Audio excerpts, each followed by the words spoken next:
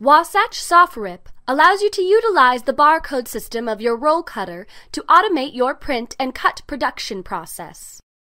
With this workflow, each job, whether it's a single image, a complex layout, or a whole roll of jobs, is printed by SoftRIP with a unique barcode. This barcode corresponds to the cut path that is defined in the print job. Once the cutter reads the printed barcode, the barcode is sent to SoftRIP, and the corresponding cut job is sent to the cutter. After the cutter cuts the contour path, it scans for the next barcode and repeats the process. This innovative feature allows for a whole roll of media to be cut with minimal user intervention. To begin, open SoftRIP. Select the unit you would like to use for your cutter and click the Print Setup button. In the Print Setup window, select your cutter model. For this type of workflow, your cutter must be able to read barcodes. In this video, we will be using a Summa cutter.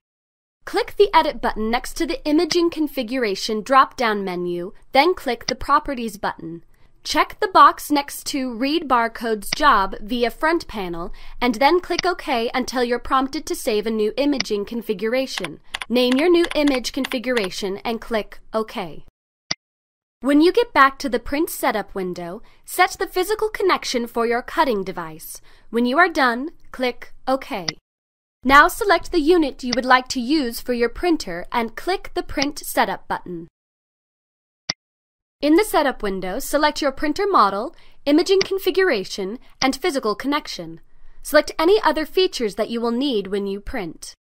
Move over to the Cutting Options section. If you are using a file that already has a cut path associated with it, check the box next to the Process Cutting Paths.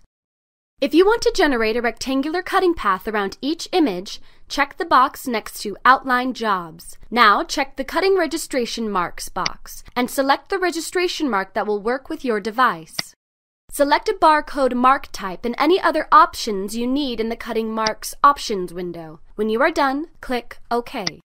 From the Cutting Unit drop-down menu, select the unit you will be using for your cutter. Once you have selected all your options, click OK. Open the file browser and drag your image into the job window. If you are working with an image that already has a cut path associated with it, and you checked the Process Cutting Paths box in the setup screen, you will see blue marching lines around your image. If you need to create a cut path within SoftRIP, click the Trace tab. When you have made all your adjustments, click Trace.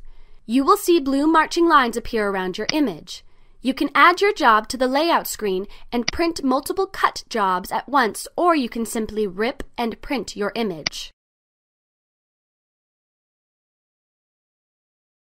When all your jobs have been printed, remove the media from your printer and load it into your cutter in accordance with your cutter's documentation. The media can be mounted on the cutter backwards directly from the printer, and the barcode recognition system will ensure the cut paths are properly flipped. The cutter will read the barcode and transmit the job by default to SoftRIP. SoftRIP will then send the corresponding cut job to the cutter.